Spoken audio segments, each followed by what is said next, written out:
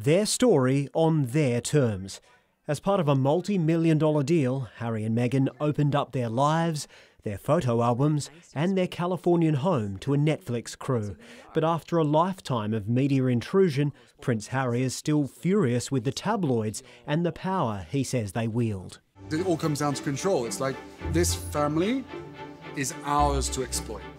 He says his family suffers from unconscious bias, and when Meghan was exposed to racist abuse online, his relatives couldn't see the need to protect her.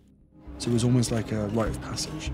And some of the members of the family was like, right, but my wife had to go through that, so why should your girlfriend be treated any differently? And I said, the difference here is the race element.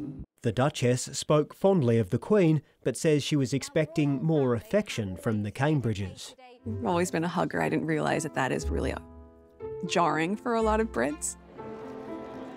I guess I'd started to understand very quickly that the formality on the outside carried through on the inside.